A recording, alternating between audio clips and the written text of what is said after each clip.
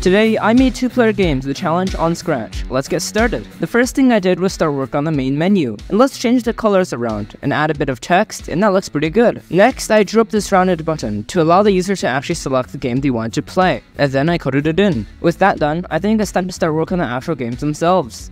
The first game is going to be a battle with tops in an arena, where the goal is to get your opponent's top out of the arena. And this game is actually a lot more complicated than I thought it would be. But let's start with the simple stuff first, which includes the background, the arena, and the actual tops.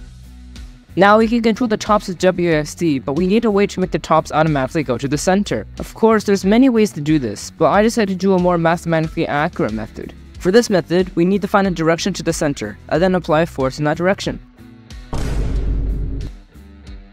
Much better. And we can also turn this force 90 degrees to get the rotation around the arena, which makes this look a lot better.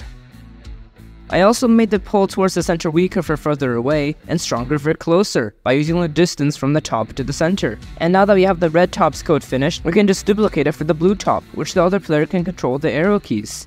Collision detection should also be pretty easy, as it's just momentum transfer.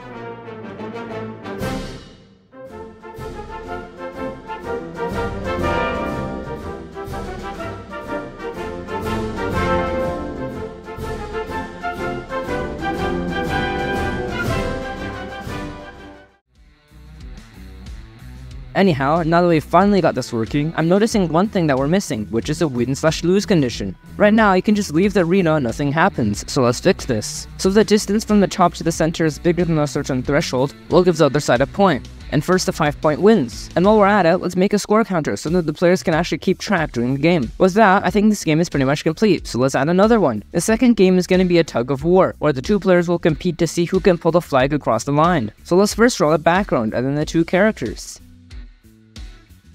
And the player's code is actually quite simple too. Whenever a player hits their corresponding key, the variable that keeps track of the rope gets updated. And we just need to duplicate this code for the blue character and make some small tweaks. Now it's time to draw the rope and the flag. And let's make it move along with the players. We might as well also design the icon for the button too, but we're still missing one major thing, which is the instructions. Even though these games are pretty simple, it's still a good idea to include this. So let's make the instruction boxes and also add some instruction text here. I also decided to add some classical music in the background, which I think matches the theme of the game quite well. And after looking at the instruction boxes, I don't think they actually look very good, so let's improve them a bit. And I'll do the same for the other one too. And as you can see, it already looks so much more professional. And the last thing I want to do is add a thumbnail. So I made this little background with red and blue, and also designed this font spray. A bit of text and some gradients later, I think that this looks pretty nice. And you know what else would look pretty nice? A sub to this channel. Thanks! So without further ado, two-player games, Scratch Edition. Thanks so much for watching, and I will see you next time.